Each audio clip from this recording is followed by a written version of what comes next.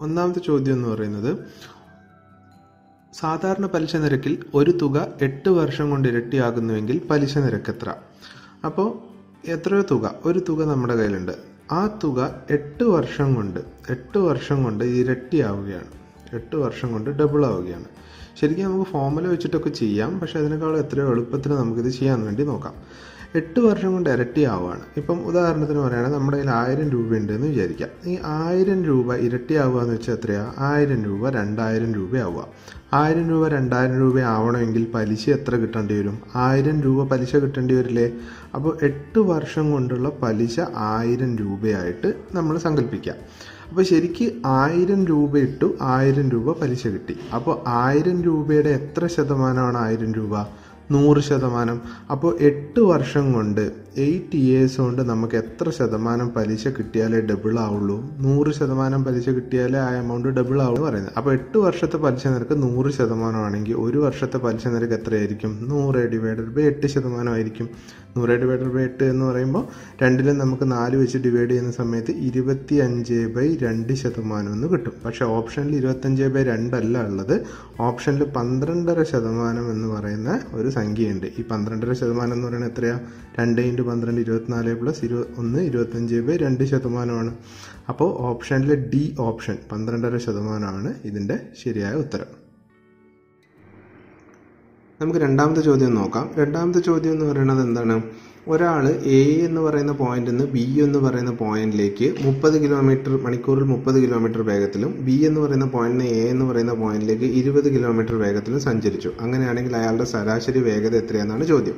അപ്പോൾ നമുക്കറിയാം ഇവിടെ ദൂരം ഒന്ന് തന്നെയാണ്. എ നിന്ന് ബിയിലേക്ക് പോകുന്നു, ബി നിന്ന് എയിലേക്ക് തിരിച്ചു വരുന്നു. ദൂരം ഒന്ന് തന്നെയാണെങ്കിൽ ഇതിൻ്റെ ശരാശരി വേഗത കാണിക്കാൻ നമുക്ക് ഫോർമുലയുണ്ട്. ഫോർമുല എന്ന് പറയുന്നത് എന്താണ്? 2 × V1 × V2 / V1 + V2 എന്ന് വെച്ച് കഴിഞ്ഞാൽ V1 എന്ന് പറയുന്നത് ഒരു സൈഡിലേക്ക് പോകുന്ന വേഗത, V2 എന്ന് പറയുന്നത് തിരിച്ചു വരുന്ന വേഗത. ഇങ്ങനെ കൂട്ടിയാൽ മതി. അപ്പോൾ നമുക്കത് ഡയറക്റ്റ് സബ്സ്റ്റിറ്റ്യൂഷൻ ചെയ്ത് കഴിഞ്ഞാൽ തന്നെ ആൻസർ കിട്ടും. എന്താ കിട്ടുക? 2 × 30 × 20 / 30 + 20 1200 / 50 കിട്ടും. അപ്പോൾ 24 km/h ആയിട്ട് ആൻസർ കിട്ടും. Option C. നമുക്ക് മൂന്നാമത്തെ ചോദ്യം നോക്കാം. മൂന്നാമത്തെ ചോദ്യം എന്താ പറയുന്നത്? രാമു ഒരു ജോലി 3 ദിവസം കൊണ്ട് ചെയ്തു തീർക്കും, രവി അതേ ജോലി 6 ദിവസം കൊണ്ട് ചെയ്തു തീർക്കും. അങ്ങനെയാണെങ്കിൽ ഇവർ രണ്ടുപേരും കൂടി എത്ര ദിവസം കൊണ്ട് ഈ ജോലി ചെയ്തു തീർക്കും? ഇതാണ് ചോദ്യം. അപ്പോൾ ഇതെങ്ങനെ ചെയ്യാം? ഇത് ചെയ്യാൻ എങ്ങനെയാണെന്ന് വെച്ച് കഴിഞ്ഞാൽ ഒരു ദിവസം കൊണ്ട് രാമു ചെയ്യുന്ന ജോലി എത്രയായിരിക്കും? 1/3 മാത്രമേ രാമു ചെയ്യുള്ളൂ. കാരണം രാമു 3 ദിവസം കൊണ്ടാണ് ജോലി കംപ്ലീറ്റ് ചെയ്യുന്നത്. അപ്പോൾ ഒരു ദിവസം കൊണ്ട് രാമു 1/3 ചെയ്യും, 1/3 ജോലി ചെയ്യും. അതേപോലെ രവി ഒരു ദിവസം 6 ദിവസം കൊണ്ടൊരു ജോലി കംപ്ലീറ്റ് ചെയ്യുന്നു. അതുകൊണ്ട് രവി ഒരു ദിവസം 1/6 ജോലി കംപ്ലീറ്റ് ചെയ്യും. അപ്പോൾ നമുക്ക് ഇവർ രണ്ടുപേരും ഒരു ദിവസം ചെയ്യുന്ന ജോലി നമുക്ക് കിട്ടി. അപ്പോൾ നമുക്കറിയാം രാമുവും രവിയും എത്ര ദിവസം കൊണ്ട് ഈ ജോലി കംപ്ലീറ്റ് ചെയ്യുന്നതാണ് ചോദ്യം. അപ്പോൾ രാമുവും രവിയും ഒരു ദിവസം ചെയ്യുന്ന ജോലിയാണ് 1/3 രാമു ഒരു ദിവസം ചെയ്യുന്ന ജോലി, 1/6 രവി ഒരു ദിവസം ചെയ്യുന്ന ജോലി. അപ്പോൾ രണ്ടുപേരും കൂടെ ചേർന്ന് 1/3 + 1/6 ജോലി ഒരു ദിവസം കൊണ്ട് ചെയ്യും. അപ്പോൾ നമുക്കറിയാം ഒരു ദിവസം അല്ല, ഇവർ എത്രയോ ദിവസം ജോലി ചെയ്തിട്ടാണ് ഈ ജോലി തീർക്കുന്നത്. അപ്പോൾ ഇവർ ഒരു ദിവസം ചെയ്യുന്ന ജോലി ഇൻറ്റു എത്ര ദിവസമാണ് അവർ ജോലി ചെയ്യുന്നത്, അത്രയും ദിവസം കൊണ്ട് ഈ ജോലിനെ മൾട്ടിപ്ലൈ ചെയ്യുന്ന സമയത്ത് നമുക്ക് ആ ജോലി കംപ്ലീറ്റ് ആയിട്ട് തീരും. അപ്പോൾ റൈറ്റ് സൈഡിൽ എന്ത് കിട്ടണം? 1 കിട്ടണം. അപ്പോൾ അതിന് കണക്കായിട്ട് എന്താണ് ഇവിടെ കൊടുക്കേണ്ടത് എന്ന് നമുക്ക് ഓപ്ഷൻ നോക്കി കണ്ടുപിടിക്കാവുന്നതേ ഉള്ളൂ. അപ്പോൾ ഓപ്ഷനിൽ ആൻസർ 2 ആണ്. അപ്പോൾ 2 ഇതിൻ്റെ അകത്ത് നമ്മൾ സബ്സ്റ്റിറ്റ്യൂട്ട് ചെയ്ത് നോക്കുമ്പോൾ നമുക്ക് എന്ത് കിട്ടും? 2 × 1/3 + 1/6 ചെയ്ത് കഴിഞ്ഞാൽ 2/3 + 2/6. 2/6 എന്ന് പറയുന്നത് 1/3 തന്നെയാണ്. അപ്പോൾ 2/3 + 1/3 = 1 കിട്ടും. അപ്പോൾ റൈറ്റ് സൈഡിൽ എപ്പോഴും 1 കിട്ടണം, ഇത് ഓർത്തിരുന്നാൽ മതി. അപ്പോൾ ഓപ്ഷൻ സി 2 ആണ് അതിൻ്റെ ആൻസർ. നാലാമത്തെ ചോദ്യം എന്ന് പറയുന്നത് 100നും 1000നും ഇടയ്ക്ക് 11 കൊണ്ട് പൂർണ്ണമായി ഹരിക്കാവുന്ന എത്ര പൂർണ്ണസംഖ്യകളുണ്ട് എന്നാണ് ചോദ്യം. അപ്പോൾ നമുക്ക് ആദ്യം 100ന്റെ തൊട്ടടുത്ത് 11 ഹരിക്കാൻ പറ്റിയ സംഖ്യകൾ ഏതാ? 110 ആണ്. 110 കഴിഞ്ഞ അടുത്ത സംഖ്യ 121, പിന്നെ 11 കൂട്ടി പോവുക. അങ്ങനെ 990 വരെ നമുക്ക് 11 കൊണ്ട് ഹരിക്കാവുന്ന സംഖ്യകൾ കിട്ടും. അതായത് 1000ന്റെ തൊട്ടടുത്തുള്ള 11 കൊണ്ട് ഹരിക്കാൻ പറ്റിയ സംഖ്യയാണ് 990. 990 കഴിഞ്ഞാൽ അടുത്തത് 1001 വരിക. അപ്പോൾ അത് നമുക്ക് ഉപയോഗിക്കാൻ പറ്റില്ല, കാരണം 100നും 1000നും ഇടയ്ക്ക് വരണമല്ലോ. അപ്പോൾ ഇത് ശരിക്കും ഒരു AP ആണ്, അല്ലെങ്കിൽ ഒരു സമാന്തര ശ്രേണിയാണ്. അതിൽ ആദ്യത്തെ പദം 110ഉം അവസാനത്തെ പദം 990ഉം പൊതുവ്യത്യാസം 11ഉം. അപ്പോൾ നമുക്കിതെല്ലാം അറിയാമെങ്കിൽ എത്ര ടേംസ് ഉണ്ട് എന്ന് കണ്ടുപിടിക്കാൻ നമ്മുടെ കയ്യിൽ ഫോർമുലയുണ്ട്. എത്ര ടേംസ് ഉണ്ട് എന്ന് കണ്ടുപിടിക്കാനുള്ള ഫോർമുലയാണ് ഞാൻ അവിടെ എഴുതിയിരിക്കുന്നത്. അതായത് ലാസ്റ്റ് പദം മൈനസ് ആദ്യ പദം divided by common difference plus 1. അപ്പോൾ നമുക്ക് അവസാന പദം അറിയാം 990, ആദ്യ പദം അറിയാം 110, ഡിവൈഡഡ് ബൈ 11 ചെയ്യുക, 1 കൂട്ടുക. അപ്പോൾ നമുക്ക് 81 ആണ് കിട്ടുക. Option B 81. അഞ്ചാമത്തെ ചോദ്യം വളരെ എളുപ്പമാണ്. ഒരു സീരീസ് തന്നിട്ട് അത് ഫില്ല് ചെയ്യാനാണ് പറഞ്ഞിരിക്കുന്നത്. 4, 9, 25, 49 പിന്നെ ഡാഷ്. ഇത് നോക്കിയാൽ തന്നെ നമുക്കറിയാം 4 എന്ന് പറയുന്നത് 2ന്റെ സ്ക്വയർ ആണ്, 9 3ന്റെ സ്ക്വയർ, 25 5ന്റെ സ്ക്വയർ, 49 7ന്റെ സ്ക്വയർ. അപ്പോൾ അതുകൊണ്ട് തന്നെ അടുത്തതും ഏതോ ഒരു സംഖ്യയുടെ സ്ക്വയർ ആണ് വരേണ്ടത്. ഏത് സംഖ്യയായിരിക്കും? 2, 3, 5, 7 ഇങ്ങനെ തുടങ്ങുന്ന സംഖ്യകൾ ഏതാണ്? ഇത് പ്രൈം നമ്പേഴ്സ് ആണ്. പ്രൈം നമ്പേഴ്സിന്റെ ശ്രേണിയാണ് ഈ തന്നിരിക്കുന്നത്. 2ന്റെ സ്ക്വയർ, 3ന്റെ സ്ക്വയർ, 5ന്റെ സ്ക്വയർ, 7ന്റെ സ്ക്വയർ, അടുത്തത് 11ന്റെ സ്ക്വയർ. 11 ആണ് അടുത്ത പ്രൈം നമ്പർ. അപ്പോൾ 11ന്റെ സ്ക്വയർ 121. അപ്പോൾ 121 ആണ് അതിന്റെ ആൻസർ. Option B. ആറാമത്തെ ചോദ്യം എന്ന് പറയുന്നത് ഒരു ലെങ്തി കാൽക്കുലേഷൻ ഉള്ള തന്നിട്ടുണ്ട്. ലെങ്തി കാൽക്കുലേഷൻ ന്യൂമറേറ്ററും ഡിനോമിനേറ്ററും തന്നിട്ടുണ്ട്. നമുക്ക് ഇതിന്റെ ആൻസർ കണ്ടുപിടിക്കണം. ഇതിന്റെ ആൻസർ കണ്ടുപിടിക്കാൻ വളരെ എളുപ്പമാണ്. നമ്മൾ എന്താ ചെയ്യേണ്ടതെന്ന് വെച്ച് കഴിഞ്ഞാൽ മുകളിൽ പോയിന്റ്സ് ഒക്കെ ഉണ്ട്. നമ്മൾ പോയിന്റ്സ് ഒക്കെ മാറ്റിയിട്ട് ആദ്യം മൾട്ടിപ്ലൈ ചെയ്യാം. കാരണം മൾട്ടിപ്ലിക്കേഷനാണ് ആദ്യം ചെയ്യേണ്ട ഓപ്പറേഷൻ. അതുകൊണ്ട് പോയിന്റ്സ് ഒക്കെ മാറ്റിയിട്ട് മുകളിൽ മൾട്ടിപ്ലൈ ചെയ്ത് വെക്കുക. അപ്പോൾ നമുക്ക് 1.1 × 1.1 പകരം എന്താ എഴുതാം? 11 × 11 121. ഇത് അവിടെ എഴുതിയിട്ടുണ്ട്. അതേപോലെ 2 × 11 × 9 198, 9 × 9 81. അപ്പോൾ ഇത്ര അവിടെ എഴുതി. ആ ഡിനോമിനേറ്റർ അങ്ങനെ തന്നെ എഴുതി. ഇനി നമ്മൾ എന്ത് ചെയ്യണം? പോയിന്റ് ഇടണം. പോയിന്റ് ഇടണം എന്ന് വെച്ച് കഴിഞ്ഞാൽ നമുക്കറിയാം ഇവിടെ ഒരു പോയിന്റ് ഉണ്ട്, ഇവിടെ ഒരു പോയിന്റ് ഉണ്ട്. അപ്പോൾ ഇത് രണ്ടും മൾട്ടിപ്ലൈ ചെയ്ത് കിട്ടുമ്പോൾ എത്ര പോയിന്റ് വരും? 2 പോയിന്റ് വരും. അപ്പോൾ നമുക്ക് വേണമെങ്കിൽ 21ന്റെ 2 പോയിന്റ് കൂട്ടിയിട്ട് ഇവിടെ പോയിന്റ് ഇടാം. അതാ 1.21 കിട്ടും. അതേപോലെ 198 ഇവിടെയും 2 പോയിന്റ്സ് വീതമുണ്ട്. ഈ 2 പോയിന്റ്സ് ഇവിടെ ഇടുമ്പോൾ 1.98 കിട്ടും. 1.98. അതേപോലെ 0.9 × 0.9 81ന്റെ അകത്ത് 2 പോയിന്റ് മാറ്റിയിടുമ്പോൾ 0.81 വരും. Divided by 1.1 + 0.9. ഇവിടെ ഒരു കാര്യം പ്രത്യേകം ശ്രദ്ധിക്കേണ്ടത് എന്താണെന്ന് വെച്ച് കഴിഞ്ഞാൽ എല്ലായിടത്തും 2 ദശാംശ സ്ഥാനങ്ങളാണ് മാറ്റിയിടാനുള്ളത്. അതുകൊണ്ട് തന്നെ നമുക്ക് ദശാംശ സ്ഥാനം ലാസ്റ്റ് മാറ്റിയിട്ടാൽ മതി. എന്ന് പറഞ്ഞു കഴിഞ്ഞാൽ നമ്മൾ ദശാംശ സ്ഥാനം ഒന്നും കൂട്ടാതെ മൾട്ടിപ്ലൈ ചെയ്ത് എഴുതിയത് ആൾക്കാരാണ് ഇവരെ കൂട്ടിയതിന് ശേഷം ദശാംശ സ്ഥാനം ഇട്ട് കഴിഞ്ഞാൽ നമുക്ക് തെറ്റൊന്നും സംഭവിക്കില്ല. അപ്പോൾ ഇതിനെല്ലാം കൂടി കൂട്ടുമ്പോൾ നമുക്ക് 400 എന്ന് കിട്ടും. 400 എന്ന് കിട്ടും. അപ്പോൾ 400ന്റെ എത്ര ദശാംശം മാറ്റിയിടണം? 2 ദശാംശം മാറ്റിയിടണം. കാരണം ഇവിടെ 2 ദശാംശമുണ്ട്, ഇവിടെ 2 ദശാംശമുണ്ട്, ഇവിടെ 2 ദശാംശമുണ്ട്. അപ്പോൾ 400ന്റെ 2 ദശാംശം മാറ്റിയിടുമ്പോൾ 4 പോയിന്റ് വരും. 4.0 എന്ന് പറഞ്ഞാൽ 4 തന്നെ. അപ്പോൾ ന്യൂമറേറ്ററിൽ 4 വരും. ഇനി ഡിനോമിനേറ്റർ നോക്കൂ. 1.9 + 0.9 ആണ്. 1.1 + 0.9 എന്ന് പറഞ്ഞാൽ ഇവിടെ ഒരു ദശാംശം, ഇവിടെ ഒരു ദശാംശം. അതുകൊണ്ട് നമുക്ക് ഡയറക്റ്റ് ആയിട്ട് കൂട്ടാം. 11 9 കൂട്ടുമ്പോൾ 20 വരും. 20 കഴിഞ്ഞിട്ട് ഒരു ദശാംശം മാറ്റി കുത്തിട്ട് കഴിഞ്ഞാൽ എത്ര വരും? 2.0 എന്ന് വെച്ച് കഴിഞ്ഞാൽ 2 തന്നെ. അപ്പോൾ മൊത്തത്തിൽ എന്ത് വരും? മുകളിൽ 4ഉം താഴെ 2ഉം. 4/2 എന്ത് വരും? 2 വരും. 2 എന്ന് പറയുന്നത് ഓപ്ഷനിൽ സി ആണ്. ഏഴാമത്തെ ചോദ്യം നോക്കാം. ഏഴാമത്തെ ചോദ്യം പറയുന്നത് എന്താണെന്ന് വെച്ച് കഴിഞ്ഞാൽ ഒരു ഗോളത്തിന്റെ വ്യാപ്തം 40 cm³ ആണ്. ഇതിന്റെ ഇരട്ടി ആരമുള്ള മറ്റൊരു ഗോളത്തിന്റെ വ്യാപ്തം എത്ര? അപ്പോൾ നമുക്ക് ഒരു കാര്യം ഓർത്തിരിക്കുക നിങ്ങൾ. അതായത് ആരം ഇരട്ടി ആവുകയാണെങ്കിൽ വ്യാപ്തം 8 മടങ്ങാവുന്നുള്ളത് അങ്ങ് ബൈഹാർട്ടായിട്ട് ഓർത്തിരിക്കുക. കാരണം ഇക്വേഷൻ 4/3 πr³ ആണ്. ഇതിൻ്റെ അകത്ത് 2 സബ്സ്റ്റിറ്റ്യൂട്ട് ചെയ്യുമ്പോൾ നമുക്ക് 8 ആണ് വരിക.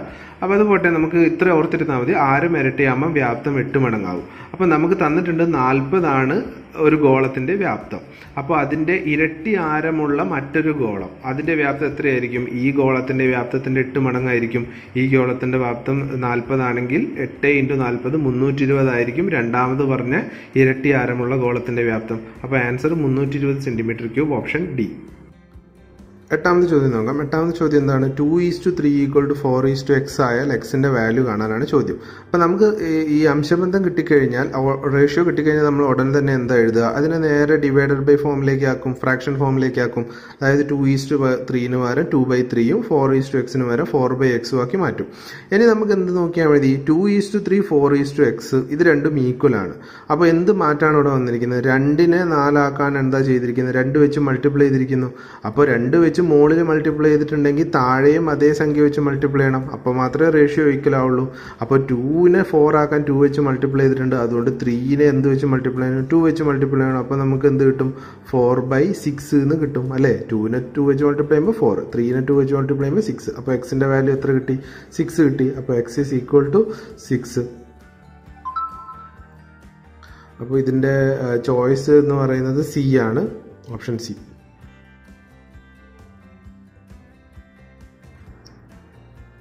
അതേപോലെ ഒൻപതാമത്തെ ക്വസ്റ്റ്യൻ എന്ന് പറയുന്നത് ഒരു സമാന്തര പ്രോഗ്രഷന്റെ ആദ്യത്തെ 11 പദങ്ങളുടെ തുക 99 ആയാൽ ആറാം പദം എത്ര? ഇതാണ് ചോദ്യം.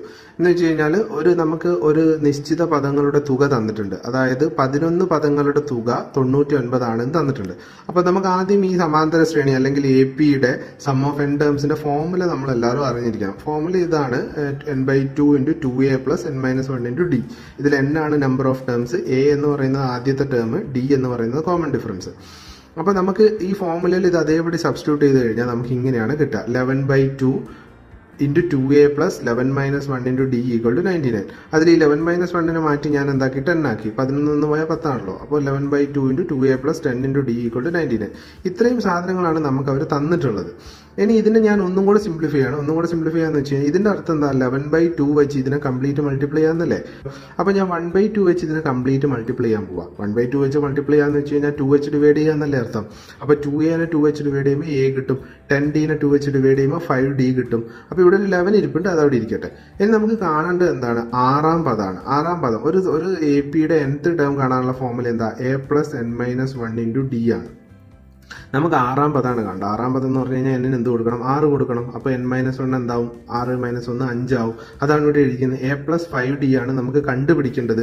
ഇത് നോക്ക്, നമ്മളിവിടെ ചെയ്തു വെച്ചിട്ടുണ്ട്. 11 × a + 5d = 99 നമുക്ക് കിട്ടിയിട്ടുണ്ട്.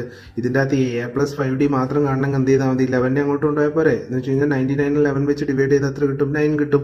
അപ്പോൾ a + 5d എത്രയാണ്? 9. അപ്പോൾ 9 ആണ് ആൻസർ. നമുക്ക് 10ാമത്തെ ചോദ്യം നോക്കാം. 10ാമത്തെ ചോദ്യം എന്ന് പറയുന്നത് 9 × 81x = 1/27x - 3. ക്വസ്റ്റ്യൻ കാണുമ്പോൾ വളരെ വലുതായിട്ട് നമുക്ക് തോന്നും. ഇത് നമുക്ക് വളരെ എളുപ്പത്തിൽ ഓപ്ഷൻസ് സബ്സ്റ്റിറ്റ്യൂട്ട് ചെയ്തിട്ട് ചെയ്യാവുന്നതേ ഉള്ളൂ. ഓപ്ഷൻസ് സബ്സ്റ്റിറ്റ്യൂട്ട് ചെയ്തിട്ട് ഓപ്ഷൻ തന്നിരിക്കുന്നത് ആദ്യത്തെ A എന്ന് പറയുന്ന ഓപ്ഷൻ 1 ആണ്, B എന്ന് പറയുന്ന ഓപ്ഷൻ 2 ആണ്, C എന്ന് പറയുന്ന ഓപ്ഷൻ 3 ആണ്, D എന്ന് പറയുന്ന ഓപ്ഷൻ 0 ആണ്. അപ്പോൾ നമുക്കിത് ഇപ്പം ഉത്തരം ഓൾറെഡി അറിയാവുന്നത് കൊണ്ട് ഞാൻ ശരി ഉത്തരത്തിൽ നിന്ന് തുടങ്ങുന്നില്ല, നമുക്ക് റോങ് ആൻസർ തുടങ്ങാം. നമുക്ക് ആദ്യം 0 ഇട്ട് നോക്കാം. 0 ഇട്ട് നോക്കുമ്പോൾ നമുക്ക് അറിയാം 81/0 എന്ന് പറയുന്നത് 1 ആണ്. ഏത് നമ്പർ റേസ് ടു 0യും 1 ആണ്. അപ്പോൾ ഈ സൈഡിൽ എന്ത് വരും? 9 വരും. ഈ സൈഡിൽ എന്ത് വരും? 27x - 3. എക്സിന് 0 കൊടുക്കുന്ന സമയത്ത് 27 - 3 വരും. അപ്പോൾ 27 - 3 എന്ന് പറയുന്നത് 27/3 ആണ്. ഇത് മുകളിലേക്ക് ചെല്ലും.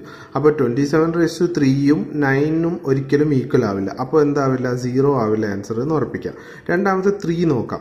3ന്റെ പ്രത്യേകത എന്താണെന്ന് വെച്ച് കഴിഞ്ഞാൽ ഇവിടെ x - 3 ഉണ്ട്. ഇതിൽ എക്സിന് 3 കൊടുത്തു കഴിഞ്ഞാൽ 3 - 3 0 ആവും. 3 - 3 0 എന്ന് പറഞ്ഞാൽ 27/0 എന്ന് വെച്ച് കഴിഞ്ഞാൽ 1. ഇത് മൊത്തം എന്തായി പോവും? 1 ആയി പോവും. പക്ഷെ ഇവിടെയോ? ഇവിടെ എക്സിന് 3 കൊടുത്തു കഴിഞ്ഞാൽ ഒരിക്കലും ഇത് 1 കിട്ടില്ല. അപ്പോൾ 3 അല്ല ആൻസർ എന്ന് ഉറപ്പിക്കാം. ഇനി 2 കൊടുക്കുന്ന സമയത്ത് എന്ത് വരും? 9 × 81² വരും ഒരു സൈഡിൽ. മറ്റേ സൈഡിലോ 1/27 എക്സിന് പകരം 2 കൊടുക്കുമ്പോൾ 2 - 3 -1. 27 -1 അടിയിൽ വരിക എന്ന് പറഞ്ഞാൽ 27/1. ഇതിനെയാണ് 27/-1 എന്ന് പറയുന്നത്. ഇപ്പുറം നോക്ക്, 9 × 81² ഇപ്പുറം 27/1 ഒരിക്കലും ഈക്വൽ ആവില്ലല്ലോ. അപ്പോൾ നമുക്ക് എന്താ ഉറപ്പിക്കാം? 2 അല്ല ആൻസർ എന്ന് ഉറപ്പിക്കാം. ബാക്കിയുള്ള ഏതാണ്? 1 ആണ്. So A is the answer option.